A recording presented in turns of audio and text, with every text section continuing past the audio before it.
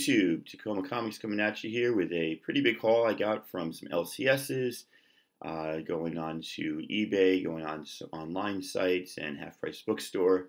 And right after this, I got another haul coming up, Wolverine auction that I won on YouTube, which has about 40 books to it. So I figured I'd separate it into two separate videos. So let's get started right away. First up was Midtown Comics online. Just they had one of their 60% off sales, local recent back issues.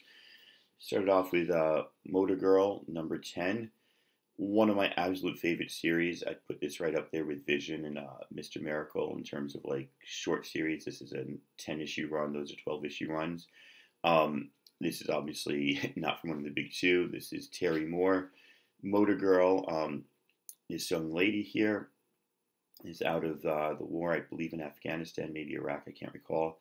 And she's working as a mechanic, and she's got a imaginary gorilla that acts as kind of her conscience, her security blanket, and a bunch of other different positions it fills. And, by about the 6th or 7th issue, they start doing flashbacks, and you start realizing what she went through that caused her to have this PTSD, and it's a powerful emotional book. And then there's these kind of government goons running around, as well as these little weird aliens running around. I don't know how the story is going to tie up. I missed issue 10. This is when I was switching LCSs. So I'm really excited to read it, and it's going to be really cool. I got it really cheap, so I'm excited. And Terry Moore is absolutely amazing. I'm going to start trying to get some of his back stuff. I saw Strangers in Paradise #1, third printing at half price yesterday. It was actually signed.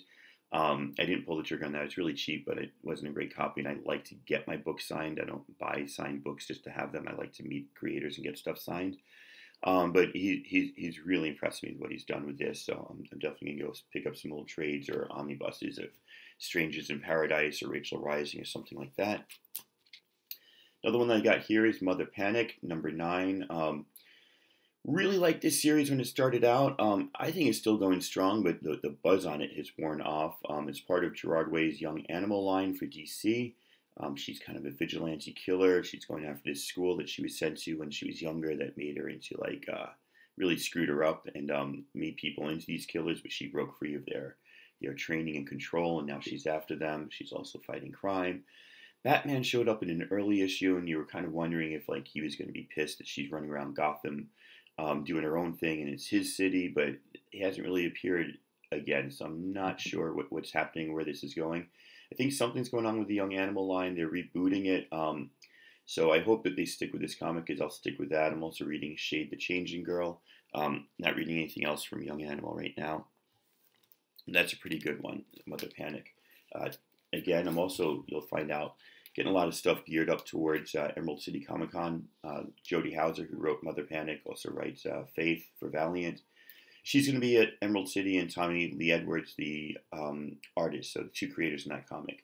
This is a Jenny Frison cover. I have almost every Morning Glories from 1 through 50. Not all the variants, a lot of variants, but this was a variant cover. Just saw it. It's pretty cheap, and Jenny Frison's getting pretty popular.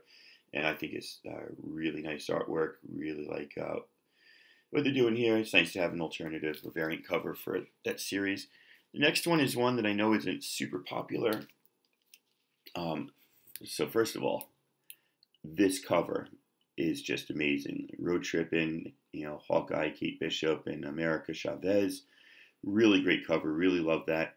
I like the character of America a lot. Miss America, I guess, is what she goes by. Her name's America Chavez. Her superhero name is Miss America. I think there's a lot of potential with this. The writing just didn't quite click, I guess it just didn't click, and that's about it. All you can say about that. So, really good attempt, but I have 1 through 4. I hate when I have 1 through 4 and I don't have 5, 6, 7, 8, 9, 10, especially if it's a short series that's getting canceled. I don't mind stopping the series that goes forever if I didn't love it, but I thought this was a great cover too. You got some of my favorites down here. Miss Marvel right there. I think that Captain Marvel or Vision. Can't tell. It's in the reflection I couldn't see. So it looks like you got some champions down there. Pretty cool. So I just picked up some filler on this. Another great cover. Love the way she's looking over her shoulder like, yeah, A ridiculously silly cover. I don't quite get it. But, you know, there you go. And I believe this is number 9. And again, another pretty cool cover. So I think it's up to like 11 now, and they're ending it at 12 or 14 or something. So I can probably finish that run off. And, you know, I'll read it, give it a try, see if the writing gets any better. You know, Marvel canceling stuff after like 10 issues is insane. And they're doing it a lot these days. If they don't sell right out the bat, excuse me, there's something on my screen here. If they don't sell right out the bat, they're like, and I don't know. I think you need to give time for characters to develop, for writers to develop, for some synchronicity to happen with creators, writers, and artists. Just my opinion there. So I didn't get all the legacy headshot covers, but I got this one. This is obviously Viv Vision on Champions. She's one of my two favorites, Viv Vision and Miss Marvel, so I'm happy to get that. Speaking of our friend Miss Marvel, you know, I'm collecting all of the Miss Marvel runs from Volume 3. This was the variant to the 3rd printing, Sketch Edition. It's kind of silly to call it a variant to the 3rd, but that's what they call it, because they have 1st, 2nd, 3rd, variant to the 3rd, 4th. No 5th print, but they've got a 6th, 7th, and True Believers is the 8th print. So I think the only one I need is either the 4th or the regular one of this. I forget at this point, but working on getting all those. Really excited about that. Next thing I did was last month I went to Spartan Comics Online, and I was looking for one comic in particular, but I was trying to order over 40 so I could get free shipping using the 9.2 crew code, which apparently only existed in December. But I emailed the guy from Spartan Comics, and he's like, oh yeah, that's out of date, but I'll let you have it anyway. Thanks for asking. So, really cool guy, really cool place, really cool online store. They've got great comics, super cheap prices, and the turnaround time is like 3 days since I ordered. The shipment got there. So this is 2nd printing of number 4. Or is that 3rd printing? 2nd printing. 3rd printing of number 3. Like I said, I'm getting everything in this run. And then this is the book that I actually went to get. I had another copy of this, but it had some grease stains or something on here. I got it really cheap on eBay. I thought that I could clean it up. I just figured I'd try since it's super cheap, but it wasn't cleaning up very well. So I'll just turn around and sell that for about the same amount on eBay. I got this much nicer copy. This is the costume variant for number 1. By Jamie McKelvey, and pretty cool because, you know, this is early on in her career. Other than the short hair that she doesn't have, this really shows pretty much what her outfit and costume looks like and stays true to this day, you know, at least very similar. So pretty cool cover, excited for that. And then just because I had to get up over that $40 amount, this is a 2nd printing of Saga number 8. Just love that cover. Just love that cover. Saga, you don't hear about it as much these days, but it is still going super strong. It's still an amazing comic. You know, if you're not up on that, go get the trades. Really cool. Went to Stargazer Comics in Puyallup. Puyallup. Once you move here, you understand how to pronounce it. Puyallup. When we first moved here, we had no idea. We were calling Puyallup. Anyway, Stargazer Comics, this was $1. Vigilante, 1st issue. Always loved this cover. Pretty iconic cover. Excited to pick that up. This is a replacement of one that I had that was in really bad shape. This was like $2 or $3 again. And another replacement here. So finishing out my run of Uncanny X-Men and getting some nicer copies of some of the back stock that I needed. Moving along, I had this. I think that I sold it because I had too many variant copies of Civil War II that I just didn't want laying around. So I thought this was a Civil War II comic. Probably didn't look very closely, so I just picked this up at Half Price Books to replace it. All these Half Price Books were like $1 or $2 or something, including Tokyo Ghost number 1 by Rick Remender. I never read this, but I love Rick Remender, so I picked this up. It's a pretty cool read. I might see if I can find it in trade somewhere. This is Black Mask Studios, Kim and Kim. I have the first series of this by Magdalene Visaggio and Cabrera. I didn't have the 2nd series. I only had number 1. I've got 3 and 2. I don't know why those are out of order.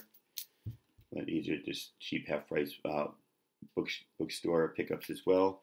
Really cool series about bounty hunters there. Anything about interstellar bounty hunters is a good read. If you don't know this book, go find this. Paybacks by Donny Cates. This is from Dark Horse, and really, really, really cool. This is superheroes do a lot of damage. They destroy a lot of shit, and they break stuff up all over the place, and they got to pay for it. So they go to loan sharks, who also have superpowers. And if you don't pay the loan sharks back, you're in trouble. Really great series. Kind of see where Donny Cates is coming from early on in his career with this, and I suggest you go get this. Speaking of Donny Cates, I think this is a variant for Baby Teeth #1. I only have the free comic book day one of this. I got this pretty cheap. I don't know if you can see it, but yeah, you can't really see it there. It's got some issues. It's got some dirt marks on it, so it's no great find, but trying to clean it up a little bit with Magic Eraser, seeing what I can do. $2, I figure that's a pretty good deal. Dun, dun, dun, dun, dun. A-Team, #1. I love 80s kitsch. So I've got like Saved by the Bell, Married with Children, Alf, all these like #1 silly issues, Toxic Avenger, and I got A-Team to add to it. So not in good shape or anything. Finally, another replacement one. My 206 was pretty janky, so I got this one right here. X-Men 206. Good issue, not a great issue, but this one's in much better shape than the one I had. Stopped by Half Price Bookshop yesterday, and super excited to find this one. First of all, because it's in Mylar. You know, I love buying stuff that's already in Mylar. It's kind of cool. I hadn't read this, and it's my third favorite X-Men character after Kitty Pryde and Wolverine. So I figured I'd give it a try. Greg Pak's a good writer. It's a really nice condition. It's in Mylar, Storm #1. He signed it, which, like I said earlier, I don't really care. I love getting stuff signed, but because I want to meet the creators, not because I'm trying to, you know, look, I have proof that they signed it with a certificate of authenticity. But it's there, and it was cheap, so I grabbed it. This one was also cheap, and I hadn't read it yet, and so I figured a #1 issue. Not going to pass that up, so try that out. I've been collecting and reading this one. Really, really like Moonshine. Brian Azzarello, who did a run on Wonder Woman, did 100 Bullets, of course, which was amazing. Eduardo Risso. This is a variant cover #1, which I already have. This is a variant cover #2, which I did not have. I think that's really, really cool. A few more here. Variant #3, didn't have that one. And extra copy of #4, I believe that's the regular cover. I have that. And the regular cover of #5. Only went up to 6 issues, and it sort of ended the story. But I mean, it could have ended. It could have kept going. It still had a lot more territory to cover. So I don't know if they're taking a break or if they're going to keep going. We'll see. All right, next up is some of the bigger comics that I got last month. And like I said, I'm going to Emerald City Comic Con, so I've been picking up stuff thinking of that. Start off with this big one right here. Atomic Comics in Tacoma. Got this one, X-Men 221, first appearance of Mr. Sinister. So the story behind this is I've got 221, 244, and 266. All the big ones left to collect, and then I've got everything from 150 to 289, which was the last Claremont. So I knocked this one off now. I'll get Claremont to sign this at Emerald City. 244 I'll probably pick up. 266, man, I don't know. They've got a copy at Half Price Bookstore right now. I'm hoping they have one of their like half price sales, and I'll put it on hold and pick it up on the 50% off day. But that book is going for big money, and I don't want to spend big money on it. I'm kind of hoping that when the Channing Tatum movie comes out, it tanks, so that the price will go down. But right now it's like at $150, $175 for a really good copy, and that's just ridiculous money. I'm not going to spend that right now. So I'm hoping maybe sell some stuff on eBay and use that to flip it, but I'm not going to spend that big money. 2 more big ones coming here. This is the Art Adams variant to Miss Marvel #1, obviously the sketch variant. This one, you know, I was going to say talk the guy down, but it was more, you don't do any talking. Put in the best offer on eBay and knocked like $40 off the price that they were listing it as. Of course, if you know when you're on eBay, you've got to make sure that you check what things sold for, not what they're listed for, to find out the real price. So always do that. This is just beautiful. I'll get the full color variant in a couple months. Save up for that. There's one comic in this run that I'm not going to get unless I get super lucky. The Jorge Molina variant for issue #2.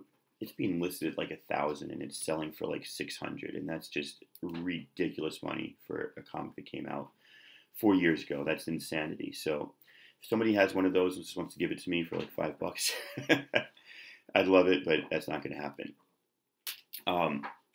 Right here, my best and worst story. I absolutely love this cover. I'm a huge Star Wars nerd. And to me, this is like iconic Star Wars here. If you follow the story, you get way too far into it like I do. Princess Leia, she has the Force, but she did not use it, did not become she used it in Last Jedi, but she didn't train to be a Jedi, right? She felt too strongly about the rebellion, probably because of her upbringing in Alderaan as a princess. So she joined the rebellion, and she rose to the rank of general. I'm sure being a princess didn't hurt politically, but this cover of her as a fighter pilot, this Virgin variant by Granov, was just amazing. I saw it in online somewhere. I'm like, I gotta get that. So I found out it was from a company called Comic Exposure, and my dealings with Comic Exposure sucked. I paid for this comic on December 2nd. I ordered it November 30th. I didn't get it till the middle of January. And if you are going to be late with a shipment, tell somebody, and that's cool. I tweeted at these guys. I joined a Facebook group and sent a Facebook message. I went online, made an account, sent 2 emails through their customer contact, and I got absolutely nothing back from them, and that pissed me off. I was waiting for the book. I was getting close to when I was going to call my credit card company and just have them reverse the charges because I hadn't received it. I finally got a notification that it was coming, that it was being shipped. It still took another week and a half to ship.